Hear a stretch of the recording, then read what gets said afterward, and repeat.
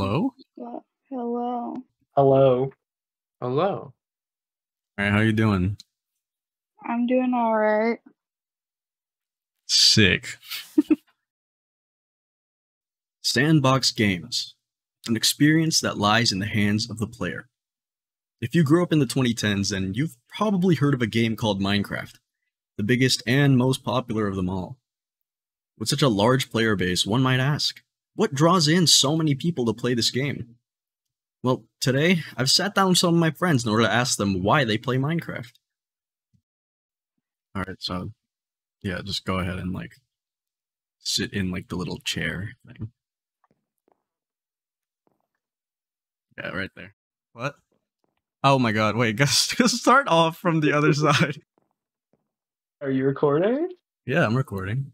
Okay. Alright.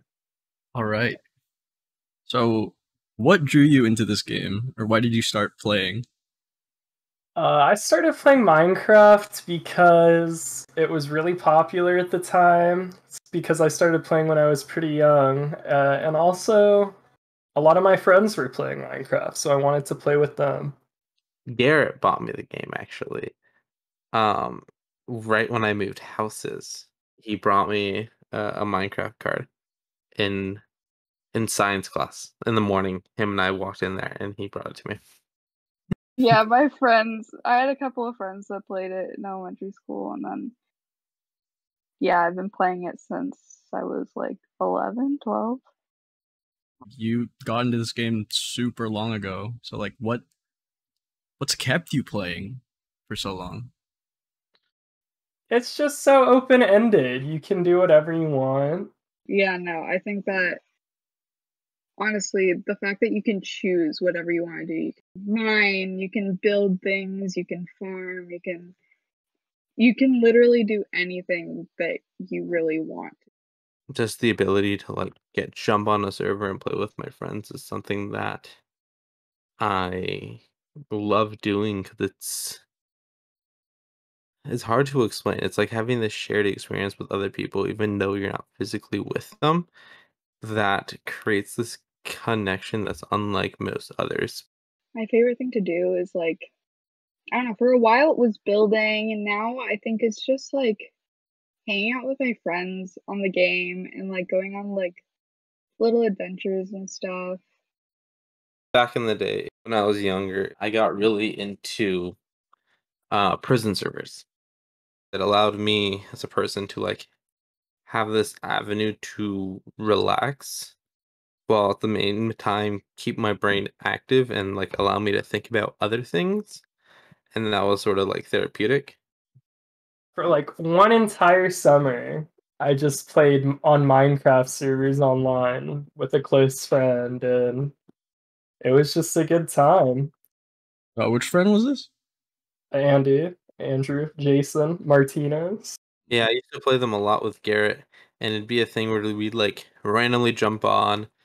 We'd be independent from each other, and then randomly I'd go on, he'd go on, and then we'd talk about it with each other at school a little bit. We were just hanging out, and it really, I don't know, made that summer special. I think my favorite memory would probably be the Halloween party that we had during the pandemic, during 2020, because we had a bunch of people on the server, and it was just I didn't have the chance to do anything on Halloween that year because of the pandemic and everything. And so being able to see my friends, yeah, I think that was probably one of my favorite memories of this game in general. Yeah, no, I think I hadn't met you in real life. I hadn't met Andy in real life. I literally hadn't met my boyfriend in real life. I haven't met most of the friends that I have in real life now, the ones that I see the most often right now. Yeah, there's a connection right there. Before I met my girlfriend in real life, I played Minecraft with her. In the game, definitely you have your own unique expression. Nobody's houses, no two houses look exactly the same. It gave me the ability to see the idea of art is able to be digital. It's a creative avenue. It's almost like an art in a way. It has influenced my life in that I've been able to interact with other people, perhaps more often than I would have had Minecraft not been around.